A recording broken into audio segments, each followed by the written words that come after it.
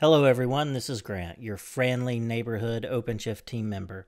Last week something really important happened, apparently, and that was the release of the .dev top-level domain. And just like everyone else out on the internet, I went a little crazy myself and registered my own .dev domain.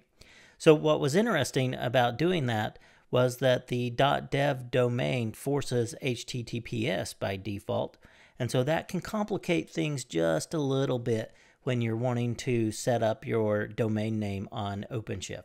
So what I thought I'd do today is just put a quick little video together to show you how to use your fresh .dev domain on the OpenShift Online Pro tier or on any OpenShift for that matter. So what I'm going to do is I'm going to go ahead and log in to the OpenShift web console. You can see I'm logged in here. I'm going to create a new project over on the right, and I'm going to call this gshipley dev, and I'm going to call this gshipley dev, and I'm going to click on create. So this is going to create a brand new project for me, and we can see here it is, gshipley.dev. So the first thing I want to do is actually deploy my website that I want gshipley.dev to resolve to. So what I'm going to do is browse the catalog. I'm going to go to languages. I'm just going to select PHP. Of course, you'll use whatever you need to use for your application. I'm going to call this gshipley.dev. I set up a quick repository over on GitHub for this video. So let me find that repo real quick, gshipley.dev. I'm going to copy this, and I'm going to use the awesome source to image project to build my container image on the fly. Let's go back to our overview, and we can watch that building here, and it's pushing the image already. Okay, great. So we're scaling up our new website. It's almost done. All right, now that everything has been deployed, what we want to do is just click on this default route first, just to make sure that the website has been deployed correctly. And we can see that the default route resolves gshipley.dev is ready to rock. All right, so we got to do a few things at this point.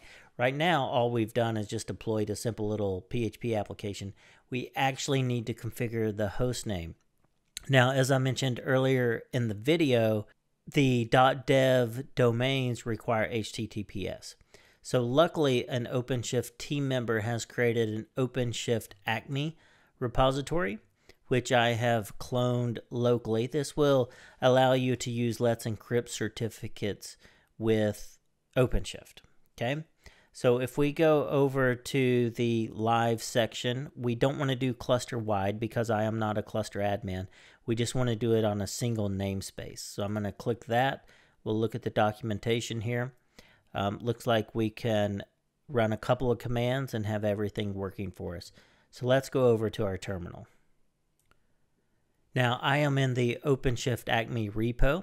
I've actually cloned it to my local machine. So if we go back over here, we want to copy and run these two commands. But first, we need to make sure that we're using the gshipley dev project. So if I do OC projects, we can list them all. So let's just go ahead and switch to the gshipley dev project. And now we can run these two commands. I'll paste the first one in. Let's go back over and get the second one. Copy that. Go back to my terminal, put that in. And let's go ahead and do an OC get pods. We can see that that container is already running. So let's just look at the logs for that container. OC logs-f, paste in the container name here. All right. So let's go ahead and create a new route now for our project.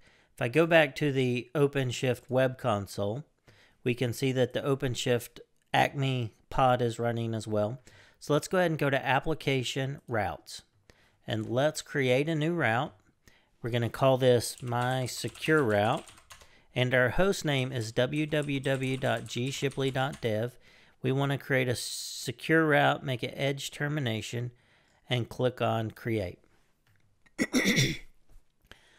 Now what we need to do is actually update our CNAME for our domain registrar. So if I click on gshipley.dev, we can, oh, I clicked on the wrong one. We want to click on My Secure Route, and we can see that it says the DNS admin should set up a CNAME for www.gshipley.dev and use the canonical host name of the router. What's important to understand here is you do need this dot at the end, okay? So I'm just going to copy that, go over to my domain registrar, and you can see that I've already added it in here.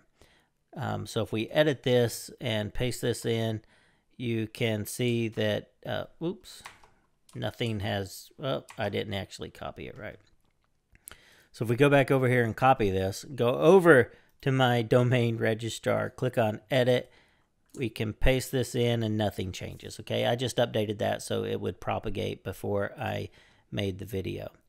Okay, so now we have a HTTPS gshipley.dev route, but if we go back to OpenShift-ACME, it hasn't picked it up yet, okay? And so that's because you actually have to edit the route according to the ACME documentation. If we scroll up on the main GitHub page, it says once OpenShift-ACME controller is running on your cluster, all you have to do is annotate your route like this. So it has a metadata section, then an editations, and this TLS ACME equals true. So I'm going to copy that. I'm going to go over to my OpenShift web console, click on application and routes, click on My Secure Route, that's the one for gshipley.dev, and I'm going to edit the YAML for this. We can see we have a metadata section here, so I'm going to hit enter, and I'm going to paste in the annotation Kubernetes IO TLS ACME equals true. I'm going to click on save, go back to my console. We can see that it is trying to generate the cert here. And it looks like exposing route, My Secure Route is accessible and contains correct response. So it looks like everything has been set up now. Finish syncing the route. So if we go back over to the OpenShift console, we can see we have our HTTPS route. We have the OpenShift-ACME controller running. Perfect. And now for the big shebang, ladies and gentlemen. Let's see if this actually worked. I'm going to make this a little bit bigger here. We have https www.gshipley.dev. Let's go ahead and click that link, and pow, it all worked. We can see we have https www.gshipley.dev, Let's Encrypt certificate, all running on OpenShift Online Pro.